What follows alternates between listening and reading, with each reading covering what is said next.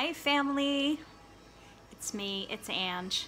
I'm looking forward to our next family art date so much and really appreciated that you watched the video on creating a sigil, and thank you for your feedback about it. I'm glad you enjoyed it. Just to make the most of the time that we have together, I wanted to make a video showing you how I incorporate sigils into artwork that I'm doing. And so I took a sigil that I made with an intention for our family and worked it into a flower, my flower, in our family painting. I thought that for you to see me putting my sigil into my flower might just spark your interest and get your imagination whetted for the process. So I hope you enjoy this video, and let me know if there's something that was unclear, or if you need me to review anything when we're together. All right, looking forward to it. Bye, you guys. So I'm going to start with drawing a sigil of the intention, "We belong." I apologize, this video somehow got turned on its side and I don't know how to turn it the other way. But this will just be a little refresher on drawing a sigil. You see, I've crossed out the vowels, I've identified the letters I'll be using. I like rounded letters, so I made this a cursive B. And then I cross out my B. Now I'm working on the W. And here's my W. Crossing out the W. Here I'm showing you that the L is part of the loop of the B. And now I'm writing my N.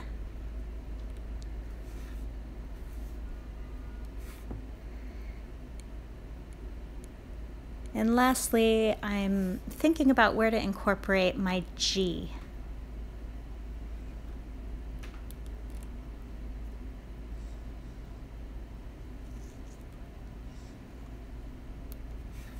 And there we have it. Gonna just touch it up a little bit. This is my sigil for our family painting. So now we will turn our attention to the painting itself, and I'll show you how I'm going to incorporate it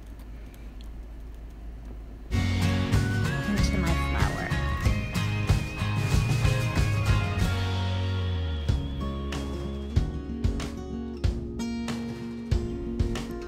So here we have our family painting.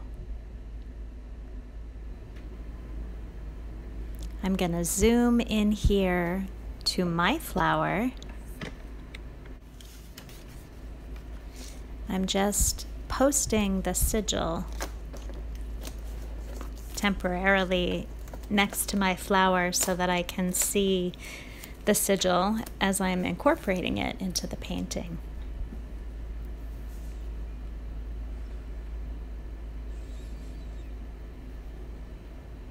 Now I'm using a black paint pen, mostly because I wanted you to be able to see the lines on this recording. If I were just working on my own, I might just use a pencil or something lighter, but I'll paint over it later, so I'm not concerned about it. Because of the shape of my flower, I decided to put the sigil right in the center. If your flower isn't circular, you can tuck your sigil in wherever you want it to be.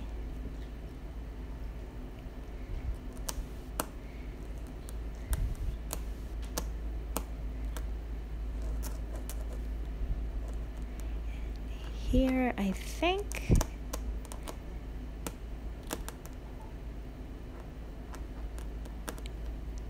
I started to draw the G the wrong way.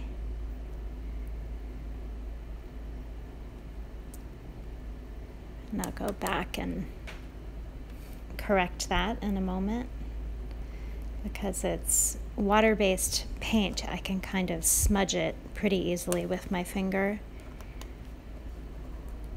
So I remembered this was the way I did the G.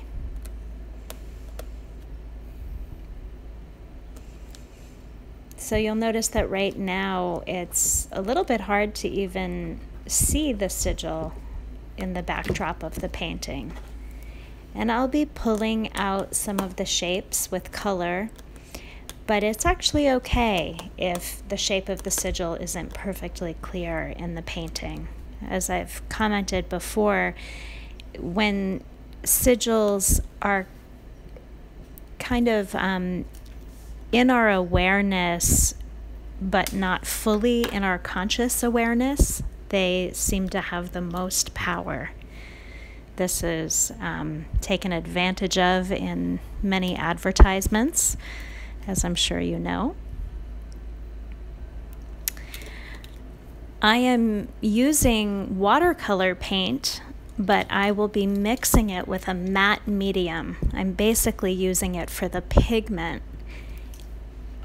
because I liked the colors that I had in watercolor, and they were the easiest to work with in terms of mixing my glaze. And I don't always do this, but I thought I would try it out. I've used it before in the past, mixing watercolor with an acrylic glaze, and it seems like the acrylic glaze can pick up the pigment from the watercolor pretty well.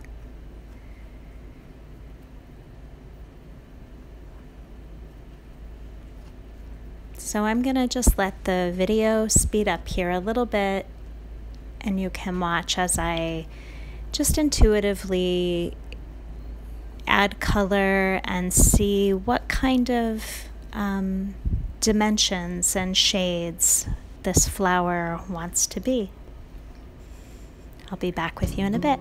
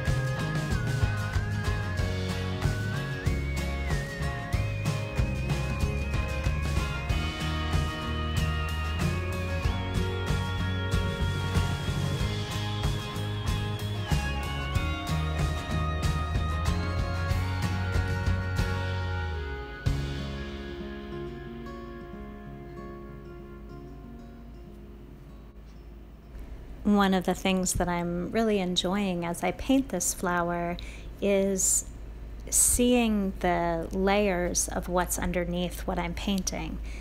I'm remembering when Mom collaged in this quote, the words of which are still visible in the top petals, and Sadie did some of the purple designs, I think, in the middle.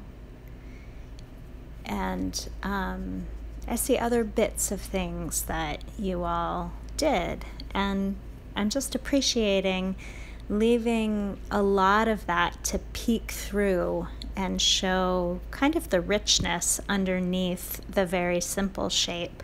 That's why I've chosen to do a glaze instead of opaque color, so that I can show that anything I can add to the painting is really, its value in large part is because of the richness of what you all put before. Something that I particularly like about this in a family painting, because I think nothing that any one of us creates is ever completely separate from the influence and the layers that have gone before us by other family members. So I'm thinking about that and appreciating it as I paint, and really enjoying the richness and the kind of complexity, the dimensionality that is given this because of the collage underneath.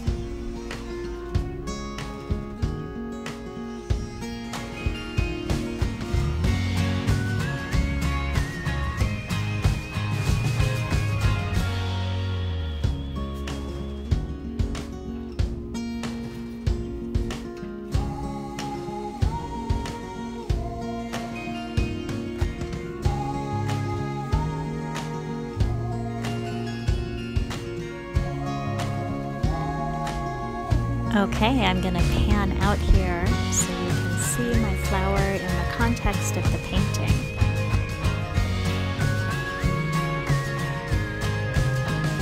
Look at all the layers that we have put in over the months.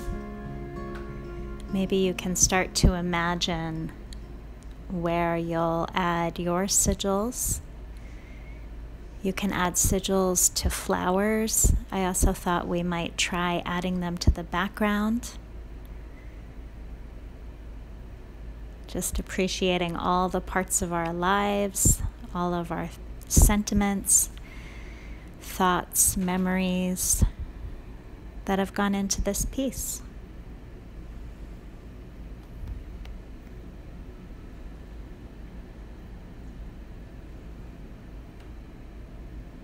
Well, I do hope that you've enjoyed this video. I've loved making it for you, and I very much look forward to seeing how you incorporate sigils into your flowers and into our background next time. I'm really loving this process with you. I hope you're doing really well. Take care. Enjoy creating.